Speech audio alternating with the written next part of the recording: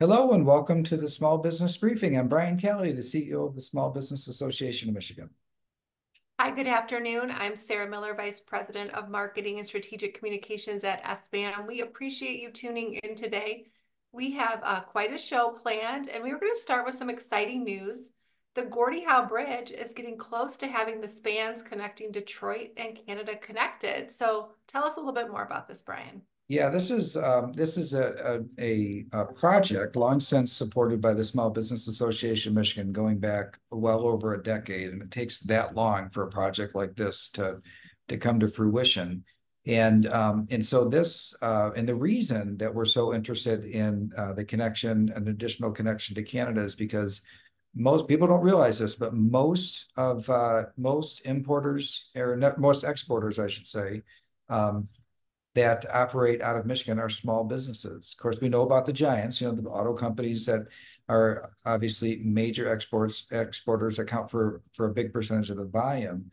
If you were to count the number of companies, most are actually small businesses that trade with Canada, and it's a really big part of our economy here. So the Gordie Howe Bridge, named for, of course, the great Gordie Howe, who was born in Canada but was on the Red Wings all those years. The that this bridge is it's about 85 feet from the two sides connecting. So it's really, really close. Now, 85 feet might sound like a long way away, but keep in mind this bridge is a mile, and it's a mile and a half when you include the approaches to the bridge. So the last 85 feet is really, really close. And when it's done, when it's completed, it will be the longest cable stay bridge in North America. And so cable stay is kind of like suspension. If you think about the Mackinac Bridge, you have those suspension bridges on either side of the deck. Cable stay goes from a single point on each tower to the deck in the center. And so it's not on both sides, it's in the middle. It's a more kind of efficient way, and it'll allow for a single span over the water. There are no piers in the water. So that means that ships going through, think about what happened in Philadelphia. That couldn't happen here because there are no piers in the Detroit River. This is a cable stay bridge that spans um, the entire span of the river, and that is which is technically, by the way, a channel. But it's an amazing project. I don't know if anybody's been, on over in that part of Detroit, down toward Southwest Detroit. That it's a marvel. You see these pictures of it, you don't realize how big it really is until you get up close to it. I had the opportunity to tour it with former Ambassador Jim Blanchard, former governor also of Michigan, but former ambassador to Canada, and David Jacobson, another former ambassador, and went over to the Canadian side and the U.S. side, and it is a marvel. It's the sort of thing I think probably in a few years we'll probably have license plates with this bridge on it. So it's really fun to see it come to life, and it'd be something that's really quite important to our economy moving forward. Well, very cool. We can't wait to see it come to completion. We have a special guest joining us today from Blue Cross Blue Shield of Michigan, Kenia Player. And so, Brian, I'm going to turn it over to you for a conversation with her. All right, very good. So we do what we have been doing here now for over about the last year is we like to feature something really cool and interesting and helpful that Blue Cross Blue Shield of Michigan is doing for their members, for those who have insurance. Could be through an SBM Blue Cross plan or any other Blue Cross plan across the landscape. So, Kina, before we get started, because I know we're going to talk about spine and joint care, I saw just recently I don't know, I guess you'd say a meme, but it really struck me. It said that if I sing the word hello to you and you think Lionel Richie and not Adele, that your back probably hurts. And I thought, that just really speaks to me. I didn't give Kina any warning that I tell dad jokes. Kina, welcome to SPM. Let's start out with a little bit about what you do at Blue Cross. Yes, absolutely. I am the solution owner for our spine and joint care program. And this is really a provider facing program, and it helps to ensure adherence to evidence-based guidelines and clinically appropriate care, which can help lead to outcomes, great outcomes to reduce the cost of care for our members. This program actually ensures care follows those established clinical guidelines to promote appropriate treatment for our members. So as we move forward on this, or advance this conversation, so in ensuring that treatment is necessary, safe, being performed according to standards in the appropriate setting is important. So like, what's the how? How are you doing this?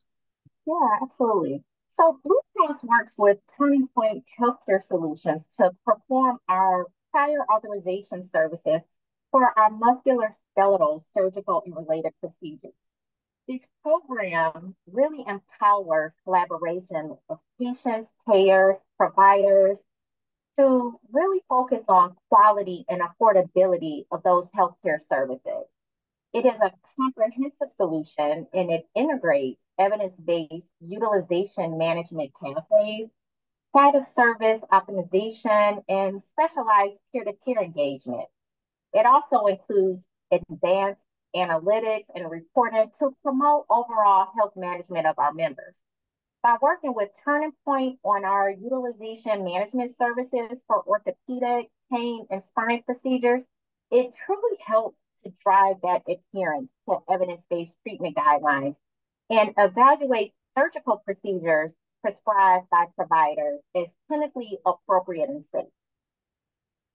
So how does it connect in? So how does Turning Point connect in with my doctors?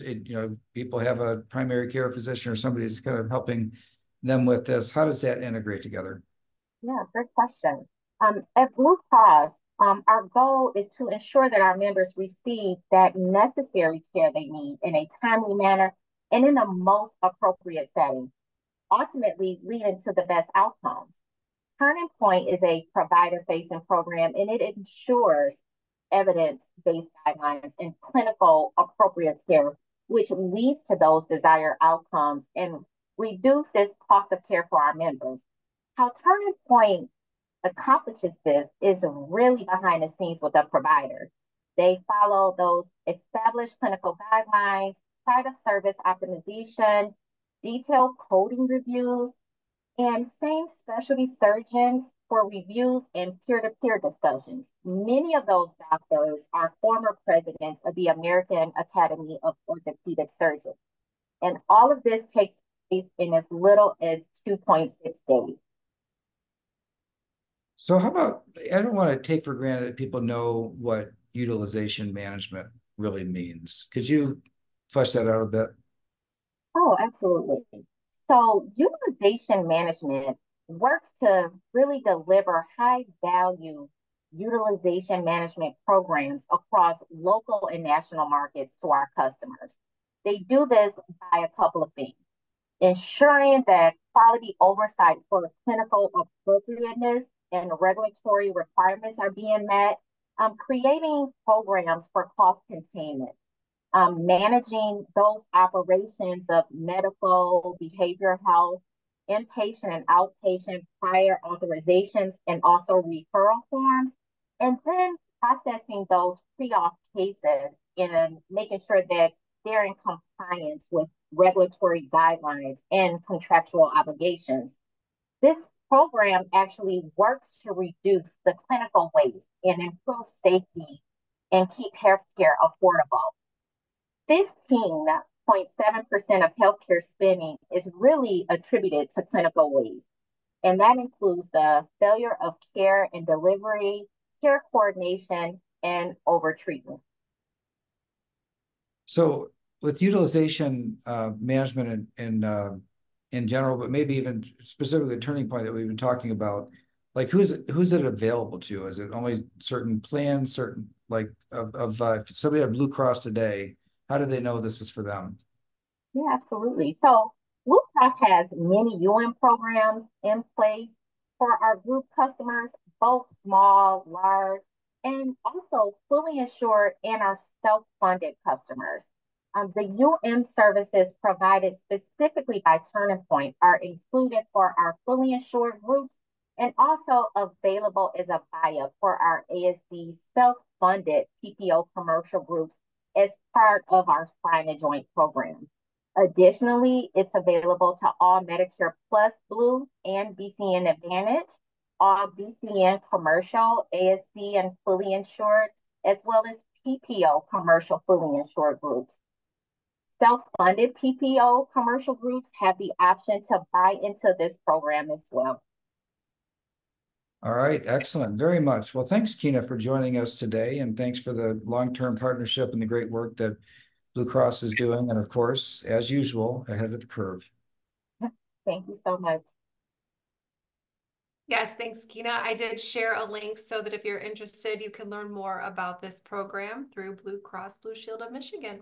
You know, Sarah, I should have probably mentioned too that huge news yesterday that we had heard earlier that that Blue Cross CEO Dan Lepp was going to retire. That announcement was made earlier, and then there was a search, and Trisha Keith hired from within. So has been with Blue Cross for a long time, highly respected in the industry, a real both insurance but also like operational expert, somebody who really knows the ins and outs. And so I would, with a hire like that, I would not expect, or a promotion like that, I should say, I would not expect Blue Cross to miss a beat in what is a momentous change. You know, in 40 years, they've only had 3 CEOs. So a lot of people look at Blue Cross like, you know, how is that insurance company grown to be so dominant in the marketplace? Part of it is consistent leadership over a long period of time. It's just very unusual for a company to only have 3 CEOs. But I think that, you know, SBM kind of has a record like that, though. I think about the last couple of CEOs of SBM were pretty long term. Also, maybe I'll join the ranks of that. But that is a big change, and one that but what the way they handled it and how they chose, I think, really will allow for a strong amount of continuity and really no disruption at all in any sort of transition, and yet infuse a lot of energy for the future and where they go from here. Absolutely. I'm glad you remembered to point that out, and we congratulate her on her new position. All right, let's talk about a new poll. It's a New York Times Siena poll, and it includes some results from Senate races around the country and the presidential election. It looks like this poll is suggesting that it's shaping up to be a ticket-splitting year. Yeah, you know, we always in the past we always think about like wave elections. There's going to be a wave election this way, a wave election that way, and that the only thing that really I've come to expect about each election cycle is that it will look nothing like the one before. So every 2 years, an election cycle that just seems so different in terms of the makeup of the turnout, the issues that drive people, the type of candidates that win, all of that stuff is very different. This Times Siena poll that was published looked at several swing states, and it confirms still that that candidate Donald Trump is doing well in these swing states against the incumbent, President Biden. So that lead had, you know, it's not like a huge lead in most of these states, but still it's been consistent enough over the last year to where there aren't too many people out there in the polling world that think it's a blip, that this is something that's really kind of ingrained. What was a little more surprising from these results is that in the U.S. Senate races, in some of those same swing states have active Senate races. So remember, this is the same poll asking the same people questions about different races. How are you going to vote for president? How are you going to vote for Senate? And they were in those states. Oddly, the Senate question was not polled in Michigan, although the presidential one was, or at least they didn't publish it. Pennsylvania, Wisconsin, Arizona, and Nevada. And in those races, the Democrat running for Senate is leading. So in all 4 of those races, former President Trump is leading the presidential election, the Democrats running for U.S. Senate statewide are leading.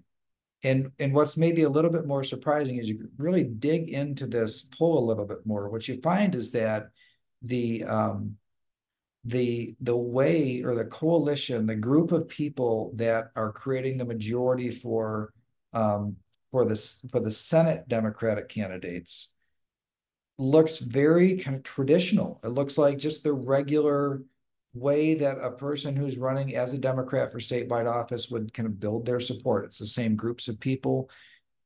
But the math really looks different on the presidential race. A lot of the base of the Democratic Party is, in other words, for these Senate races, seems to be holding together, but not holding together on the presidential race. It is it's a highly unusual type of a scenario. It's the first wide scale look at this particular issue that I've seen in this election. So that I thought was pretty noteworthy, and it does have it definitely has ramifications down ticket, but it's not. But it's just that fact alone, that you have the same people that are saying, yep, they're going to vote for a candidate on this side of the aisle and then another candidate on that side of the aisle, would suggest that it's probably not a wave year as much as people looking at which candidate they like better, and or which candidate they dislike the least, as it might be. So that we're trained to think in terms of waves. This is really a pretty good indication that this might be a much more complex electoral map. And so that would have ramifications on state offices here and elsewhere. At the end of the day, though, Michigan is going to be essentially ground zero for this presidential election. I believe the presidential spend and presence will be deafening by the time the election rolls around. And so it probably will have more impact on all the other races in the state because of that volume being turned up so loud, or as I expected, it'll be turned up pretty loud. But this willingness to ticket split is, I would say generally, if it holds up, again, this is one poll, but if it holds up, or multiple polls at the same time in different states, that it's an unusual, not an unheard of, but an unusual phenomenon. All right, well, certainly this will not be the last we talk about these races.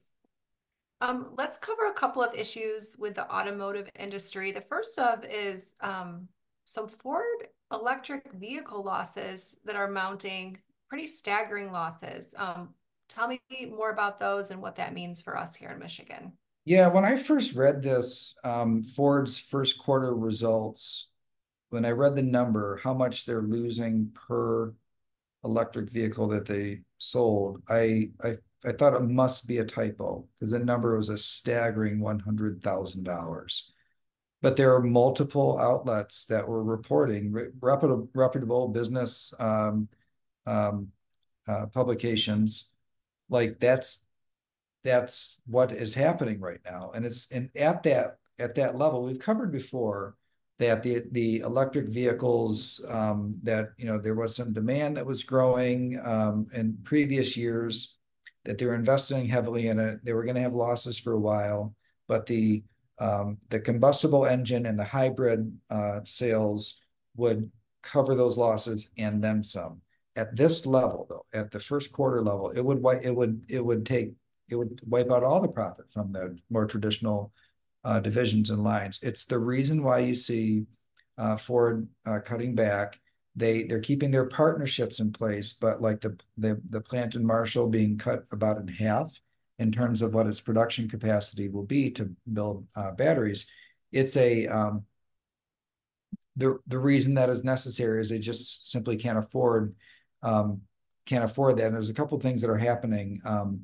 The prices have come down. So, there's a lot of people going after this relatively new market, and it's a lot of competition. So the price per vehicle being sold is lower than what an electric vehicle would have been back when it was like a novelty.